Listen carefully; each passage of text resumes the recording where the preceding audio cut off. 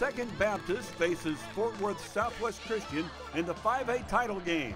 Second Baptist starts hot from behind the arc as Rose Elias hits the corner three for the Lady Eagles. Later, Emily Blackmon spots up for three from the wing, and she hits nothing but net. Second Baptist on top by 10 early. Then it's time for some post work from Kaitlyn Kollmorgen.